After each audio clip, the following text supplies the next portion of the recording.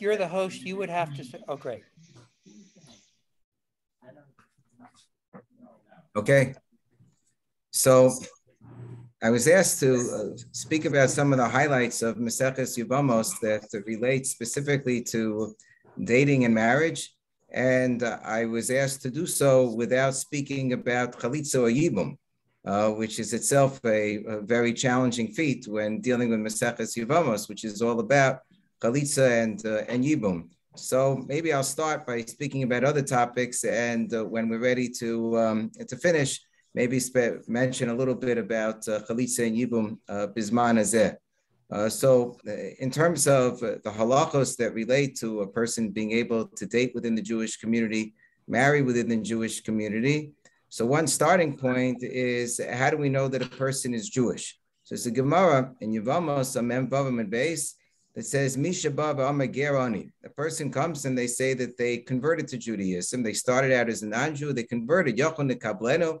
You might think that we would take them at their word automatically. Talmud Omer Itcha. So that's why the Torah says, according to the Gemara, the word Itcha, when it's referring to a convert, when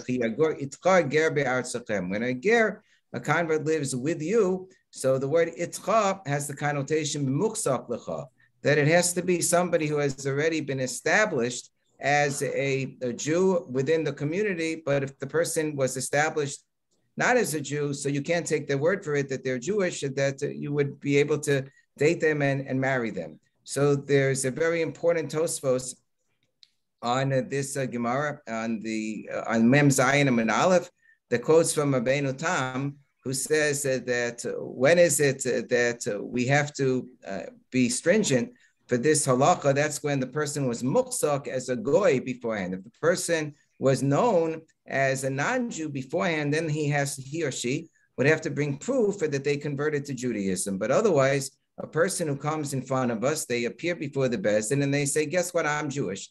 And we never knew beforehand that the person was Jewish or non-Jewish. We didn't know anything about the person. So says Rabbeinu Tam, this person would be believed. In fact, Rabbeinu Tam brings a proof from the Gemara in Pesachim that speaks about a non-Jew who would show up in Yerushalayim every Pesach to eat from the Korban Pesach, and everybody gave it to him until his ruse was discovered because he gave it away to somebody. But until then, they were prepared to feed him the Korban Pesach based on his representation that he was Jewish. And Rabbeinu Tam says it's not only in Israel where the majority of the inhabitants that might have been Jewish at that time, but rather we have another majority that we rely upon. What is that? The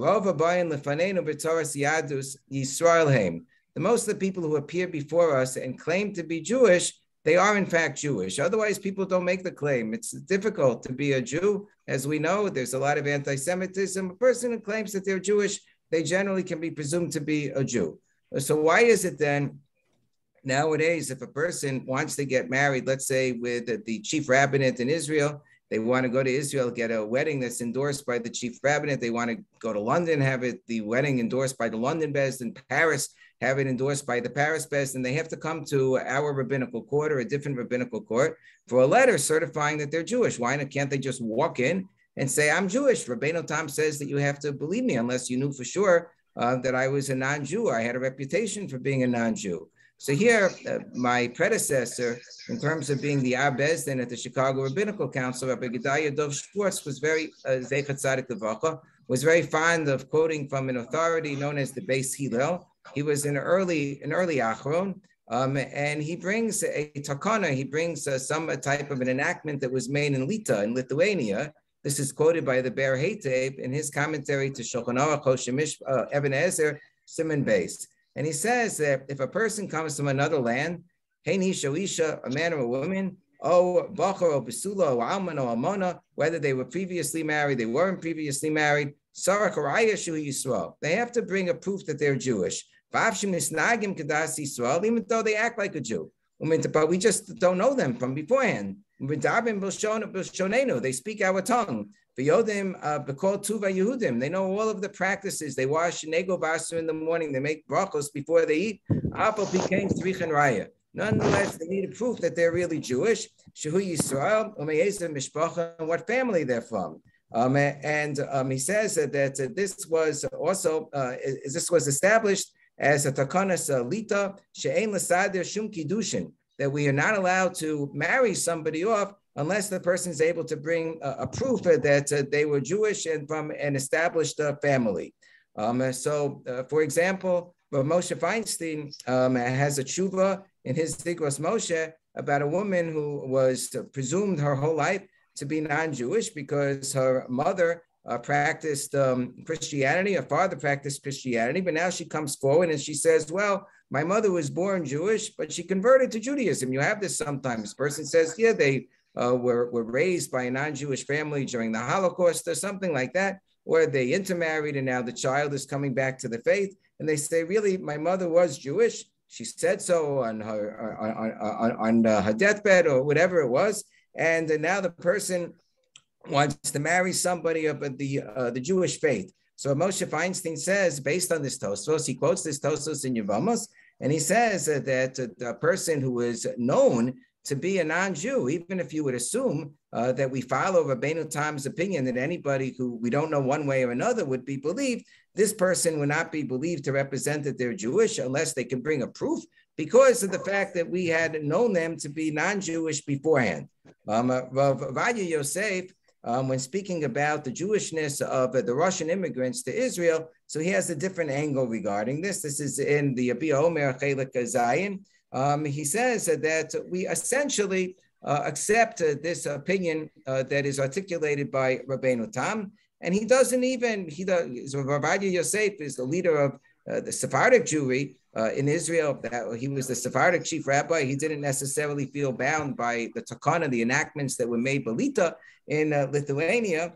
So he said that even if the people are not observant, we can say that if someone represents that they're a Jew, there were plenty of non-observant Jews whose families had assimilated, didn't know anything about Jewish practices. That doesn't necessarily mean that we can't trust them. But he does say, but if there is very strong evidence that there's something suspicious, that there's something wrong in their representation that doesn't compute, that doesn't add up, so then he says, then you have to do a thorough investigation. And then he added, he originally wrote this responsum, and then afterwards he added a footnote to this responsum. He said, nowadays there are so many people who think that they're Jewish based on mistaken notions of how we define Judaism. There are people in the Reform community, for example, who accept patrilineal descent. We know that in order to be Jewish, a person's mother has to be Jewish. It's not sufficient if the father is Jewish if the mother is not Jewish. So he says that a person might make a sincere statement that they believe themselves to be Jewish, but they're basing it upon mistaken premises, that they are assuming that because their father is Jewish, therefore that they are Jewish as well. And he quotes the opinion of the Ritva, who says, why is it that we fundamentally believe a person to be Jewish? Because it's a milsa davida legluye lamashakri inshi. It's something which can be investigated, and down the road, if the person is lying, they could be found out, and then they're going to be embarrassed because their lie will become public knowledge. So he says here, the person doesn't have to worry about being found out. We'll come back to the person and say, we investigated and we discovered that you're not really Jewish because only your father is Jewish. The person will say, oh, I didn't realize that that's not a true definition of Judaism. Where I grew up, that counts as a true definition of Judaism. So therefore, it wouldn't lead to any embarrassment. So on that basis, Rabbi Yosef says that while in theory, we would rely upon the opinion of Rabbeinu Tam, nonetheless in practice, because a person could make a sincere representation of Jewishness and yet not be Jewish, we cannot rely upon this. Others write that we have so much intermarriage that therefore there's a built-in Reiss, there's a built-in degree of suspicion, even if a person comes from a family that was Jewish and they know a little bit of the Jewish language and Jewish practices.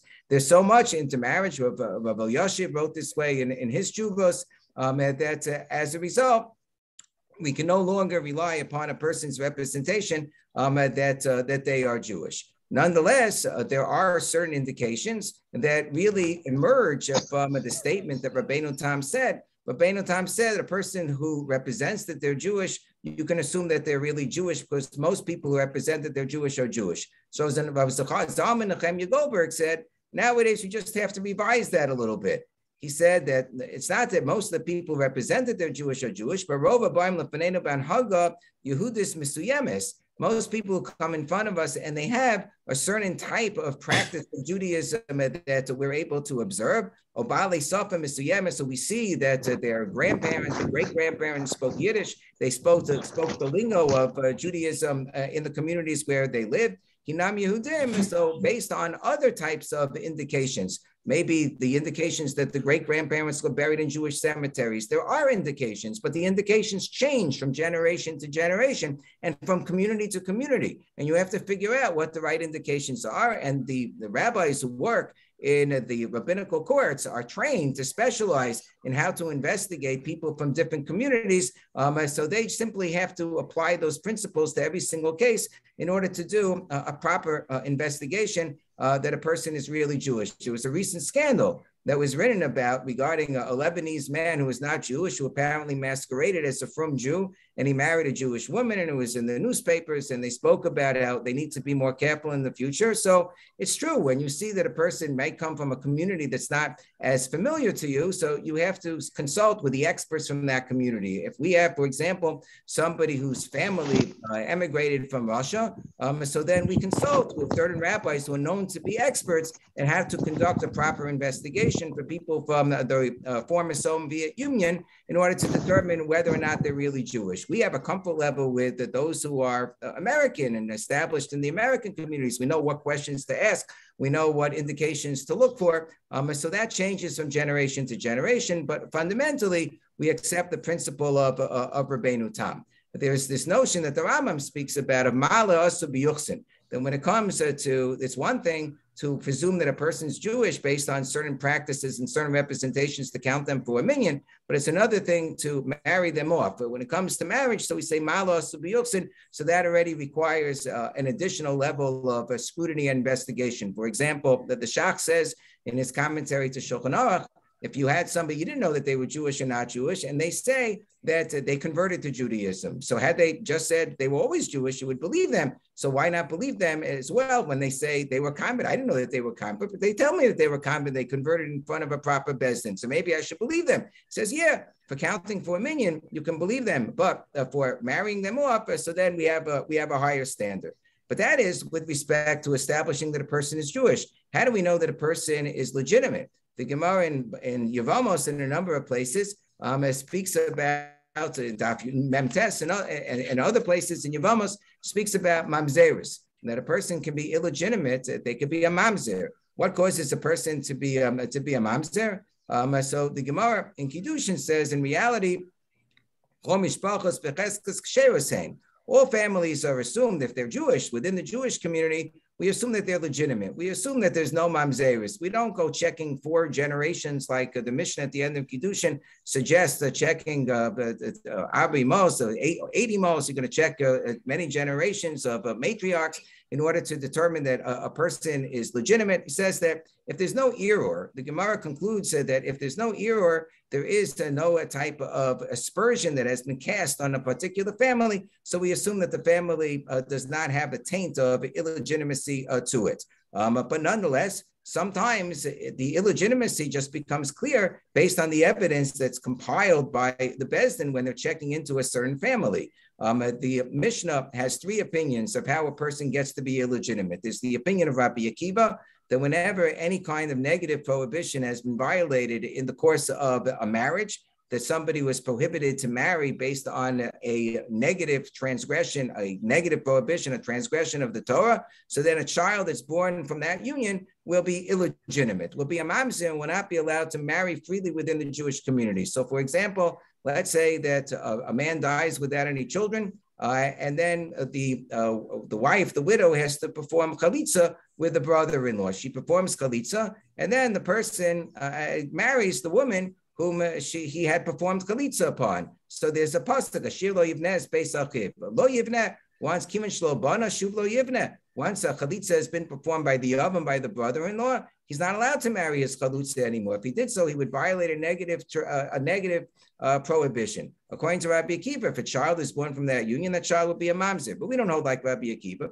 We hold like the opinion of Shimon HaTeimani. Shimon HaTeimani says there has to be an issur kares. It would have to be a prohibited relationship which was so severe that the marriage wouldn't count altogether. It wouldn't be a valid marriage. Like a person tries to marry their mother, they try to marry their sister. And if they would violate that transgression, it would be a type of incestuous relationship where they would get curries. They would get punished from the hands of heaven. And even if it wasn't a type of transgression for which they would be put to death by an earthly court, by the Beis Din here, like a person marries their wife's sisters, that's an issa curries. There's death by heavenly hands, but not by the hands of a Beis Din down on earth. Nonetheless, since it's an issa kares, the death penalty by heaven, and that would cause the relationship to produce a mamzer.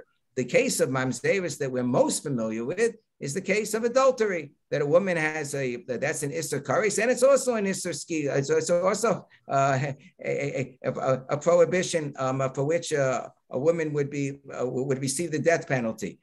So in the case of adultery, if that is transgressed, then the child would be a mamzer. So we deal with this on a regular basis. What happens if a woman got married and then she, according to Jewish law, she didn't receive a get from her first husband, and she marries a second husband and they have a child? So then that child is presumed to be a mamzer, because of the fact that she was essentially committing adultery, whether it was wittingly or unwittingly. Maybe she didn't realize that she required a get, a Jewish bill of divorce, but the child's going to be a mamzer. So Moshe Feinstein famously would find solutions to that problem by saying that if the first marriage, even if it was a Jewish wedding, if nobody was a kosher witness, it was a reform wedding and everybody drove on Shabbos. Everybody violated Shabbos, so then technically speaking, they weren't kosher witnesses. So it would follow that the marriage would never got off the ground in the first place, because you can't have a valid wedding without kosher witnesses.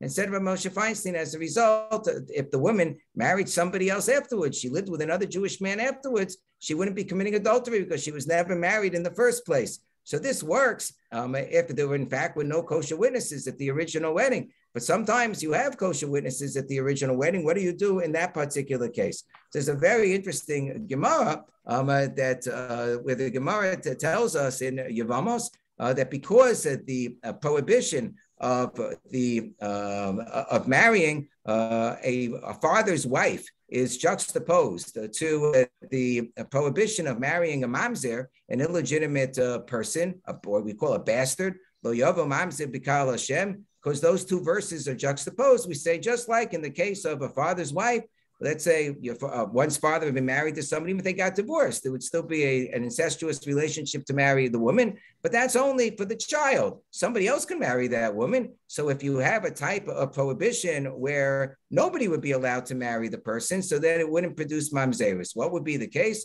They had a married woman who had an affair. She committed adultery, but not with a Jewish man, with a non-Jewish man. So it's with a non-Jewish man. So nobody in the Jewish community is allowed to marry a non-Jew. Since nobody is allowed to marry a non-Jew, so therefore the Gemara says that the child of such a union is not considered to be a mamzer. Very interesting loophole. Obviously, it would be a prohibited relationship, but the child would not be a mamzer. So sometimes you have a case, a woman didn't receive a get from her first husband, then she married a non-Jew and she has a child. The child's Jewish. The child is Jewish, but nonetheless, the child in such a case is not considered to be a mamzer. So Rabbi Yosef would sometimes find grounds to argue, who says that we know for sure that the child came from the second husband? He said, you don't have to do a DNA test. Who knows for sure that the child, we don't know if we don't do the testing that the child came from the second husband. So therefore, maybe the child came from a non-Jew. Now, most poskim say, well, you would need good evidence that the child came from a non-Jew. If the woman was living with a Jewish man and had a child from her second marriage, we would generally assume, according to many poskim, of course it came from the second husband. We said, not so fast. So I actually had a case where there was in the Beis Din where there was a boy who became a Baal Tshuva. He was born to a mother who didn't start out observant. And when he was about 15 years old, the mother realized we have a big problem on our hands because this child is likely going to be considered a mamzer, in which case he won't be able to date freely within the Jewish community because she didn't receive a get from her first husband. So she called up the first husband and said, listen, you didn't give me a get because they had a fight, whatever at the time. But she remarried to a non-Orthodox wedding. She got remarried without a get. But she said, now have mercy. on my child who's from my second husband, who's 15 years old, and he wants to marry within the Orthodox community. Give me a get now so he won't be a mamzer. So the husband said, you know what? I got over whatever it was that stopped me from giving you a get in the first place. I'll give you a get now. So she figured, she was very happy. She told the Bezdin, now my first husband's willing to give me a get, so the child won't be a mamzer. We said, it doesn't help. It doesn't help. If the child was conceived at a time that the woman had not yet received her get, even if she receives the get while she's pregnant with the child would still be a mamzer. So it doesn't solve the problem. So if you look at the Gemara in Yevamot and Daf Tzadi, it says, well, maybe it could solve the problem. Because the Gemara there talks about that there was a special enactment that was made that if a man appoints an agent to deliver a get to his wife, so it used to be that he could go in front of a bezdin or in front of two witnesses, and he can say, I'm canceling the agent. The agent wouldn't know about it. It might end to get to the wife anyway, and she'll think that she's divorced, and she's not really divorced because he canceled the agency. So they made a special rule. Rabbi Gamliel made a rule that you're not allowed to cancel an agent if it's not in the presence of the agent or the wife, and they won't know that the agent was cancelable. What if a person did? They went in front of a bezdin, they went in front of even two witnesses, according to some opinions would be enough, and they canceled the agency. So is it canceled or not? So Rabbi Shimon ben Gamliel says, no, the agency is not canceled. Even though the person canceled it in front of a bezdin, in front of witnesses, nonetheless, we say that it doesn't work. So the Gemara says, what do you mean it doesn't work? He canceled the agency. So the get shouldn't be a good get. So the Gemara says, you're right. The get shouldn't be a good get, but the rabbis sometimes have the power of what we call afkinam rabbanan the kiddushin minei. They sometimes have the power to say that they're going to nullify a marriage if you have some sort of a get. So as the Rashba says, so then they have the power to say that we're going to consider this get good enough, even though it's not good enough. How does the mechanism work? We're going to declare that the first marriage never really got off the ground. We're going to retroactively, that's what it sounds like, we're going to retroactively abrogate the first marriage. So if that's the case, so then under those circumstances, that a person would appoint an agent to deliver a get and would cancel the agent, not in the presence of the agent, according to Rabbi Shimon ben Gamliel, the first marriage is considered to be canceled. So that would seem to be a great idea, that if you wanted the child from the second marriage not to be considered to be a mamzer, make it so that it will be considered like the first marriage never got off the ground. So the woman never committed adultery. At least retroactively, you're doing away with the adultery. That was the proposal that the Maharsham made based on this Gemara. The Maharsham acknowledged that it's only Rabbi Shimon ben Gamliel who says that the cancellation of the agent doesn't work. Rabbi Yehuda Anasi, said the cancellation of the agent does work. We paskin like Rabbi Yehuda Anasi, but there's an opinion in Tosfos that says that even Rabbi would agree that if the cancellation took place not in front of two witnesses, but took place in front of one witness, we would say that doesn't work. And the reason it doesn't work, it sounds like Tosfos is saying, would also be based on this principle of Avkina Rabbanan the Kiddushin Mineh, that the first marriage would be abrogated. So the Maharsham, a great posek from the late 20th century, so he made the proposal that in such a case, you can have if the first husband is willing, have him appoint an agent and then cancel the agent in front of only one witness. However, the problem with that is that many poskim, including Shlomo Zalman Auerbach and the Tzitz Eliezer, said it doesn't really work, because who says that Rebbe is of the opinion that when you cancel the agent in front of one witness, that we say that it doesn't work. Maybe it does work. And if it doesn't work, maybe it doesn't work because it's only one witness. That generally we say that you want to change a person's marital status, or you want to do something that's going to impact on a person's marital status, you have to do it in front of two witnesses. You do it in front of one witness. I don't need a cancellation or abrogation of the marriage to say it's no good. It's just, it's no good by definition. Second, and thirdly, it could be that this idea that the rabbis abrogated the marriage is only when the husband is doing something to counter his original intention. His original intention was to divorce his wife. Then when he canceled the agent, he wanted to stay married to his wife. In this case, the original intention of the first husband when he appoints the agent is to divorce his wife. And his intention when he cancels the agent is to divorce his wife. He just knows, if I cancel the agent, it'll be an even better way of getting rid of my wife. It'll be like the marriage never got off the ground, but it's the same intention that he wants to get rid of her and not stay together with her. So in such a case, as says Shlomo Zalman Auerbach, it doesn't really work. So we had this case, and we consulted with Rabbi David Feinstein at the time and said, what does your father, what does Rav Moshe Feinstein feel about doing this type of a get? said he didn't hold by it. It doesn't count for anything. You can't rely upon it. So we were in a difficult situation. However, I interviewed the woman in question, and it turned out that between her first marriage and her second marriage, she had an affair with somebody else who was not Jewish. If she would have had a child with that man who was not Jewish, as we just mentioned, the child for sure, according to the Gemara in Yevamot, would not be a mamzer.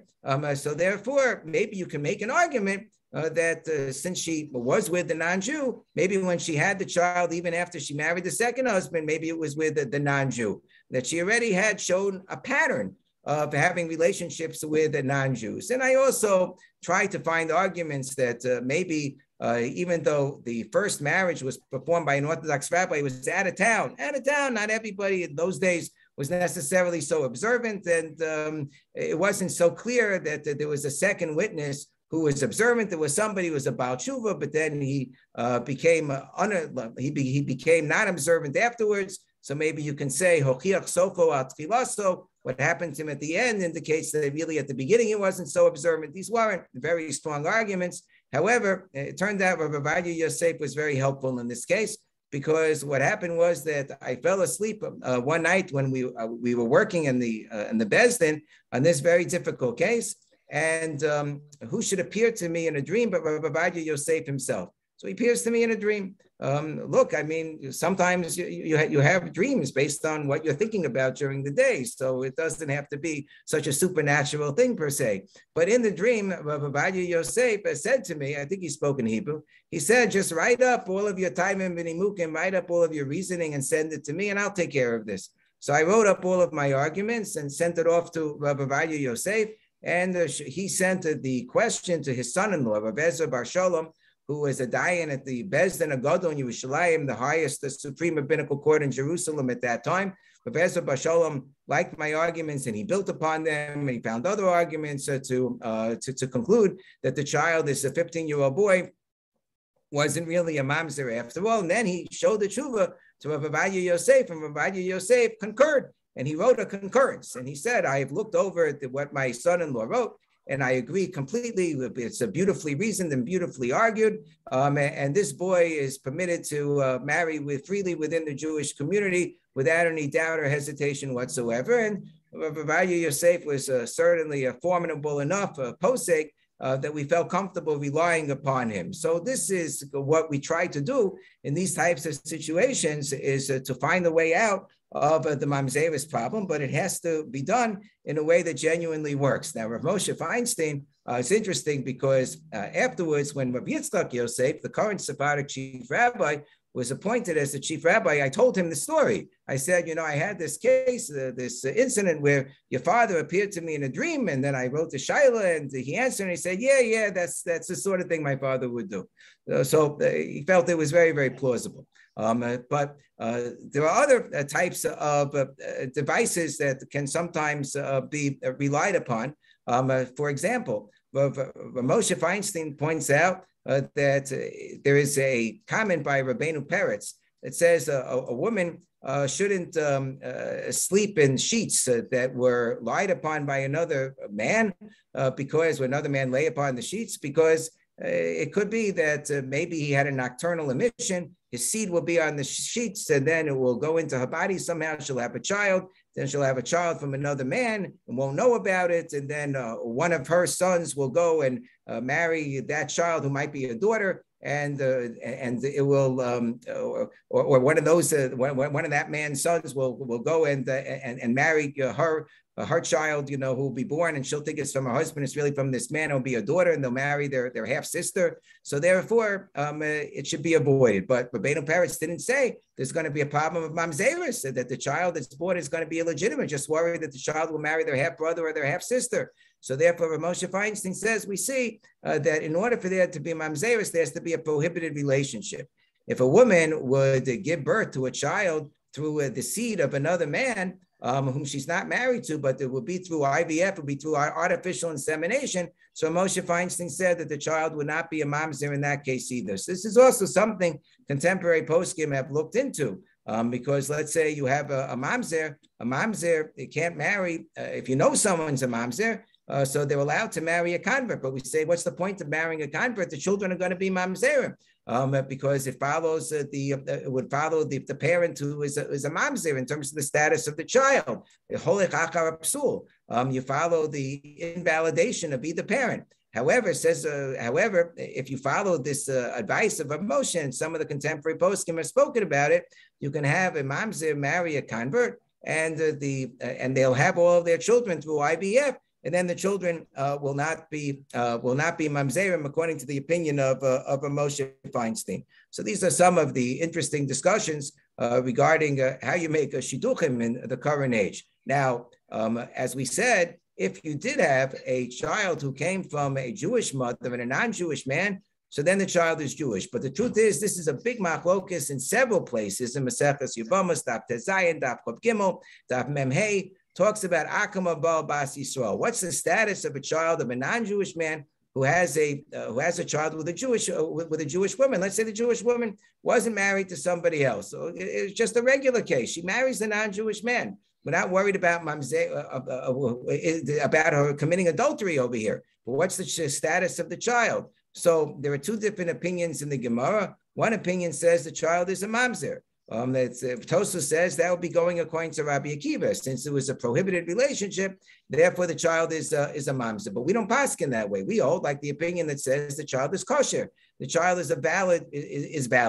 But what does that mean? The child is valid. So there's one Tosfos in Yevamot and Daf Tezayin and a base that says it means the child is not a mamzer because they're not Jewish. You can convert them and they'll be Jewish, but they're kosher as long as you convert them. So we don't seem to hold that way because the sugya and Daf Mem Hey seems to say that the child is 100% kosher, but it's pogum.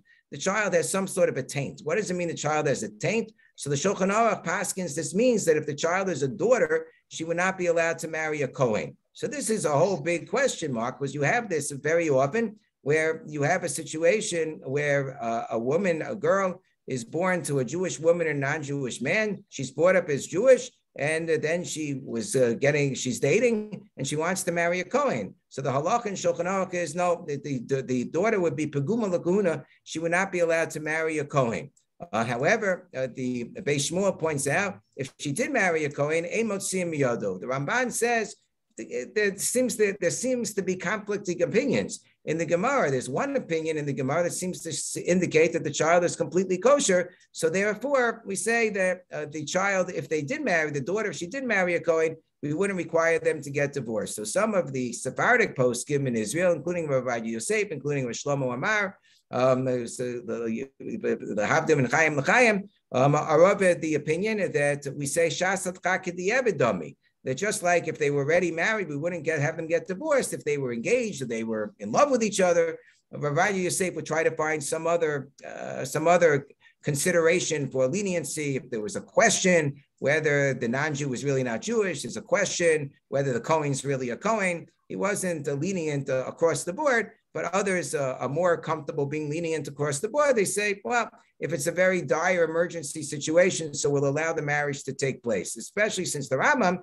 seems to hold that it's completely permissible. But Rav Moshe Feinstein, who is generally relied upon by the American poskim, by the American rabbinate, he says, no, the only reason that we don't force them to get divorced is because since there's an opinion that says they're allowed to be married, we're afraid that if we force them to get divorced, the get won't be valid. It will be a coerced get without sufficient justification. But of course they should get divorced because of the fact that so many of the poskim, the Rambam, the Rif, the Rosh, we're all, the Shulchan Aruch, we're all of the opinion that the Kohen has no right to marry such a daughter in the first place. So therefore, we generally will not allow such a marriage to take place l'chatchila. Let's say it did take place, and then that couple has a child. So is that child considered to be a cholol? Is that child, if the Kohen marries the daughter of a Jewish woman and a non-Jewish man, he wasn't supposed to do it, do we say that the child is a cholol? That your child is considered to be disqualified from kahuna, so that child would be allowed to marry a woman like a divorcee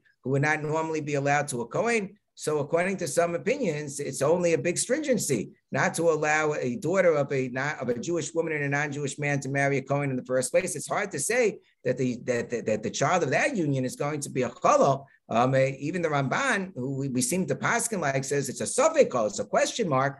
So it would be, we had a case like this a couple of years ago. There was a child from such a union wanted to say he's not really a Kohen and therefore should be allowed to marry a divorcee, for example. And we said we can't allow that leniency. In fact, Rabbi Reiss in his Chilkas Yaakov says the child of such a union would even be allowed to duchen in order that to underscore the fact that we're not taking away the kahuna, we're not taking away the presumptive status of that person that they are really a Kohen.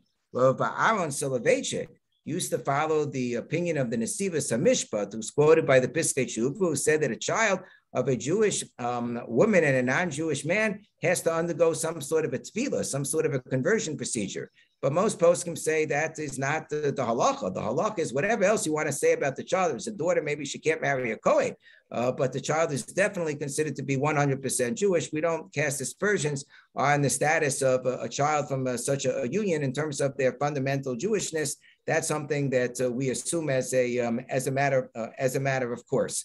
But what's interesting is that in that very same sugya, in the Gemara and Daf Mem Hey, when it speaks about, let's say, a child who is born from a Jewish woman and a non-Jewish father, who's not a daughter, a son, you have a son. So the Gemara indicates that really the son is completely kosher and is considered to be Jewish. And according to virtually all we showed him, maybe with the exception of the Ramban, there wouldn't be any taint on this fellow. If he had a daughter, she'd be allowed to marry a Kohen. The Ramban seems to say differently, but okay, everybody else seems to hold that the daughter would be able to marry a Kohen. So, but the problem is there's a stigma. The fellow, there could be people won't want to go out with him because for no good reason. He's a legitimate kosher Jew. His father's not Jewish, okay, but his mother's Jewish. He's 100% kosher Jew. He can marry anybody. But it could be people will say, oh, your father wasn't Jewish. I don't want to marry you. I don't want my daughter to go out with you. A fellow who was in this precarious predicament asked Rabbi Yehuda what he should do, and Rabbi Yehuda said, "Zil itmer."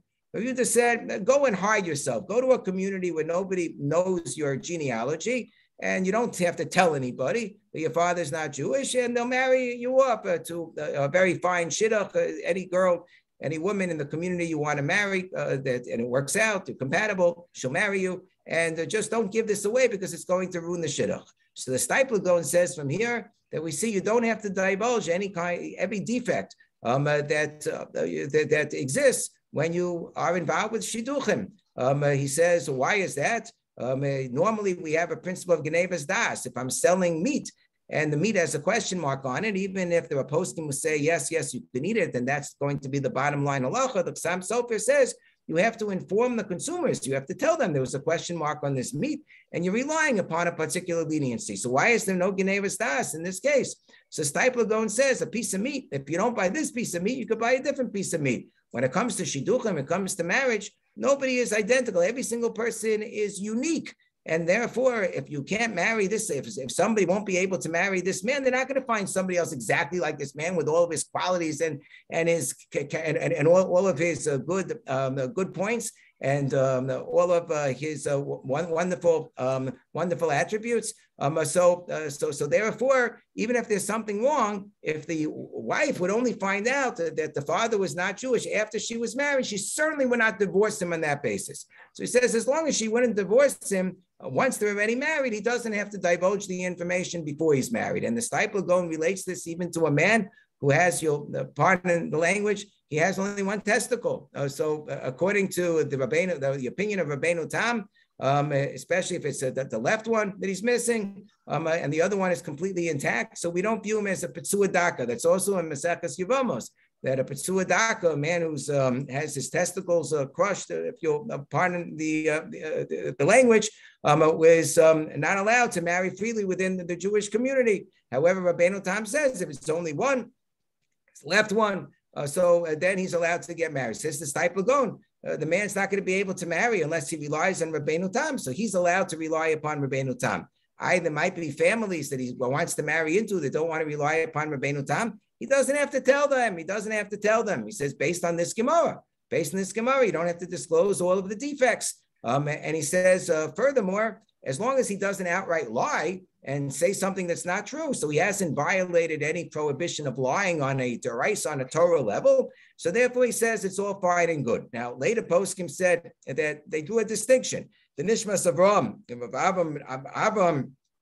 in his collection of medical halacha opinions, it says, he quotes from Rav Elyashiv, who says that maybe you could draw a distinction between not divulging the fact that there was a non-Jewish father, which has no real impact on the physical state of the marriage. It's a halachic a defect, which isn't really a defect. So anybody who had the audacity to go against the psak of Rabbi Yehuda to say, oh, we shouldn't marry such a person, so they're going against the halacha by considering this a defect when it's not really a halachic defect. So that doesn't need to be disclosed. But a person has something, some sort of a physical defect, even if it's really something that can be lived with and can be okay, and maybe the woman after the fact wouldn't divorce her husband, but that's something that has more of an impact upon the chaye issues, upon the day-to-day life of the couple, and therefore there is more of a basis to require that information be divulged. That's how Moshe Sternbach has this distinction as well between things that are mazik chaye issues. There are things that they don't have to be divulged on the first date, but close to engagement, if it's something that will have an impact on the day-to-day life. A person has epilepsy, they have diabetes, it's something that's going to impact the marital relationship. It could be that the woman will go along with it, that the wife, the spouse, or the husband, whoever the spouse is, will go along with it, but it's appropriate to divulge that information. That's how we generally assume. However, something which is not really a halachic defect, but people think it's a halachic defect, so says the Steipler Goat, and this is applied in different ways by different poskim in different situations. And I'm not saying how one should necessarily implement this in every single case. According to the Steipler Goat, there are certain things that simply are not relevant. They're not relevant because the halacha has been paskin that is perfectly okay, and therefore it doesn't have to be part of the conversation. Although, of course, a person should not directly dissemble. A person should not tell an untruth, but not everything necessarily has to be disclosed. There is a toast. Yes. I'm sorry. I'm sorry. One truth we need to finish before mincha. Okay. What time is mincha? 8:15. But we need to do a siyum and. No problem. I'll be done in 1 minute. So the last thing that I'll mention in terms of the various Yevamot issues relating to dating and marriage. So I promised I'd give you a little bit of yibum. So what happens if a man nowadays a man dies without children and he leaves a widow, and he left a brother. So then we say that the Yevama, the widow, has to either do yibum, has to either marry the brother because there's a linkage between them, or do chalitza. The Ashkenazim all follow the opinion of Rabbeinu Tam, which is in Mesechet Yevamos Daf Lamed Vav, that nowadays we prefer the chalitza over yibum, because yibum should only be performed if a person has the most noble and virtuous of intentions. So we can't guarantee that will be the case. So therefore, we always do chalitza as opposed to yibum. What happens if the yavam, the brother-in-law, doesn't want to perform chalitza, and therefore the sister-in-law is going to be stuck? So it's interesting that there used to be a document, a shtar, that would be signed at the time of marriage, in which when a man got married and he had any brothers, so the rabbis were afraid maybe he'll die without any children, they would have the brothers sign a shtar. They would sign a document at the time of marriage that in the event their brother would die without any issue, they would commit to perform chalitza. And if there was a dispute about whether the chalitza needed to be performed or not, they would submit it to a particular bezdin and they would follow the ruling of that bezdin. In all of my years at the bezdin, I only had one rabbi who called me to ask for such a form, because most rabbis don't even dream of such a form. But nowadays, you really need to have you really need to think about. We worry so much about aguna situations. It's appropriate to have such a form signed. I would think whenever there's a question mark. We had a case where a man died and he left 3 brothers, and none of the brothers wanted to do chalitza with his sister-in-law. Why didn't they want to do chalitza with his sister-in-law? Because they blamed her for being such a difficult wife. They felt that she was the one who brought about the premature death of their brother. So therefore, they didn't want anybody else to be burdened with marrying her. So they figured they'll do the world a favor and not perform chalitza. So there happens to be when one of the boys was a talmid of a friend of mine in yeshiva. I won't say which yeshiva. He He was a Talmud of a friend of mine, and he was going out seriously with a girl. So I pointed out to my friend who is the Rebbe that there's a halacha in Shulchan Aruch in Hilchos Yibum Chalitza that says that we don't allow any of the brothers to get married if they still have this linkage with the sister-in-law and they haven't terminated the linkage by performing a chalitza. So therefore, nobody would perform a marriage for this boy unless he would actually perform a chalitza, releasing his sister-in-law. So so my friend pointed out this halacha to the boy who was in his class, and that boy said, oh, well, I want to get married. So he performed the chalitza. So it's good to know the halachos so that you can help people out in all of these dire situations.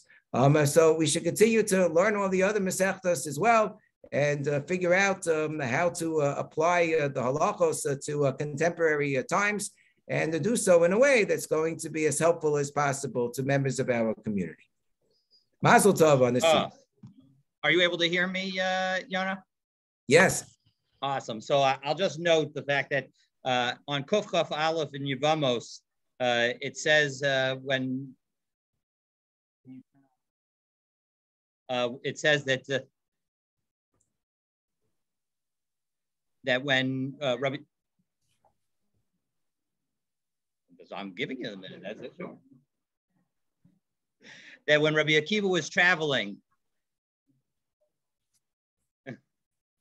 that, I'm sorry, it's just very distracting. But when Rabbi Akiva was traveling, so, you know, and Rabbi Gamliel saw his ship sink. So he held onto the daf. And of course, Rabbi Fran, I know you were at the 13th Siyum because I saw you in the video. Were you also at the 12th Siyum at? I was, in fact, at the 12th Siyum as well. You were at the 12th Siyum as well. So you heard Rabbi Fran reference this Gemara. So this Gemara at the end of Yevamos, where it says that Rabbi Akiva held on and able to survive. Daf. And so too, when we hold on to the daf of Daf Yomi, Rabbi Fran cited this in the name of Rabbi Meir Shapiro, the source for the Daf Yomi, recognizing how important holding the word. So too, I feel like when we have the opportunity to learn Torah from you, Rav Yona, it's really an opportunity for us to hold on to that board. And that when you spoke about the uniqueness of every single person and the importance of marriage, that uniqueness certainly applies to you as well. And of course, in that regard, of course, we're concluding with the same language that we have at the end of Mesechet Brachos, at the end of the Mesechet Krisos, and at this end of Mesechet Nazir, which of course, together with Yevamot, spells out. And of course, this is the language that we have almost exactly. Of course, in Mesechet Brachos, we have the extra line.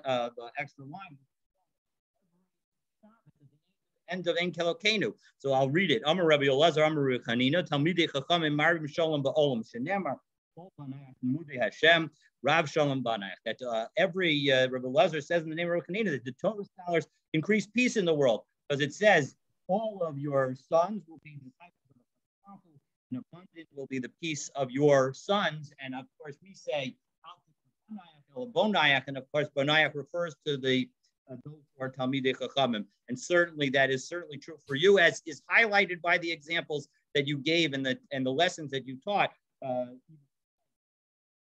Help them, several people, of course, many more people than you even mentioned here, but even in just the examples that you focused on, how you brought peace to the world through the ability. And so as a result, we can say, Hadron Allah, Aisha Pasra, the Salika of Mesechet Yevamos. Really, it's a beautiful thing to be able to do. So I'll do the Hadron now. So Hadron Allah, Mesechet Yevamos, V'Hadra Chalan, Daita Chalan, Mesechet Yevamos, Daita Chalan, Lonis Hashem Menachos, Mesechet Yevamos, Lonis Hashem Minan, V'Lo Ba'alma Dain, V'Lo Ba'alma Da'asi. Hadron Allah, Mesechet Yevamos, V'Hadra Chalan, Daita Chalan, Mesechet Yevamos, Daita Chalan, Lonis Hashem Menachos, Mesechet Yevamos, V'Lo Hashem Minan, Lo ba'alma hadain v'lo ba'alma da'asei. Hadron alach mesechet Yevamos v'hadra chalan.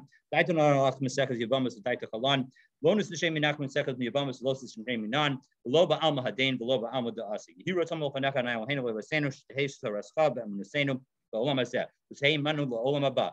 Panina bar papa, Rami bar papa, Nachman bar papa, Achai bar papa, Abba Bari bar papa, Rafram bar papa, Rakish bar papa, Surcha bar papa, Ada bar papa, Daru bar papa. Our of not a Nile Hano as the race or a scab of Fino of Fifios, Amacha basis Real Van Nachno, but it's a Eno, but it's a Eno, but it's a Amacha basis Real, Kalani Desha Mekavon, and Desor Sakalishma, Moivai, Sakakamani, Misfoseka, Kilo Lam Hili, Hili B. Samim Hukeka, Laman Loibosh, Olam Lo Eshkak, Udeka, Kivam Kani Hisani. Baruch atah Adonai lamdeni chukeka, amen, amen, amen, selava ed. Odim anachnu lachu panech Adonai Eloheinu v'levasenu. Shesasamtel kalkenam yoshevei beis hamidrash v'lo samtel kalkenam yoshevei karanos.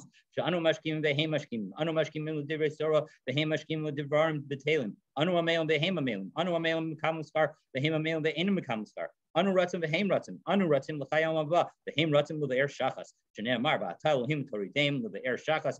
Anshe damim mirma lo yechetzu mehem v'ani etachbach.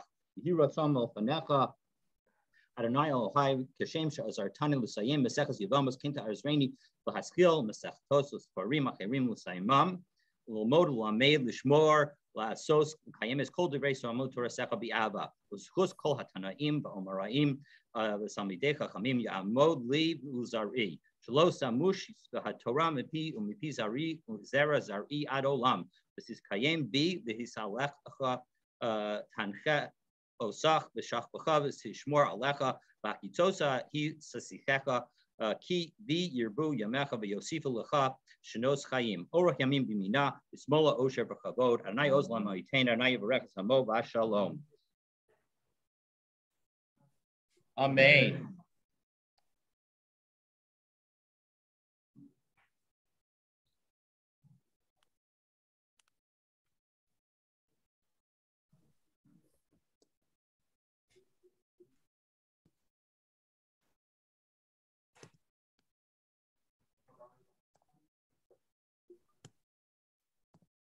Amen. Yehesh me rabam rabam rabam rabam rabam.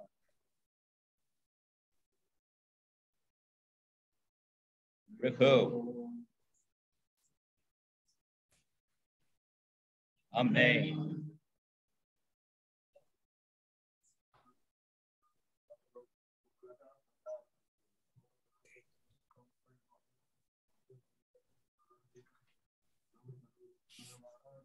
Amen. Amen. Amen. Mazel tov.